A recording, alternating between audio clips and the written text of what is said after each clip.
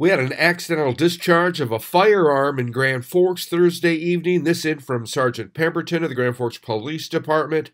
On Thursday at 5:51 p.m., officers were dispatched to 4353 Pioneer Drive for a report of a bullet that had traveled into the caller's apartment from a neighboring apartment. Contact was made with Randall Brown, who lives in the neighboring apartment, by Grand Forks officers. Brown admitted to discharging his handgun accidentally inside his apartment while he was attempting to clean his gun. The round went through Brown's couch and into the apartment below his and lodged into the floor. Nobody was injured as a result of the incident. The charge of discharge of a firearm within city limits was forwarded to the city prosecutor for possible charges against Brown.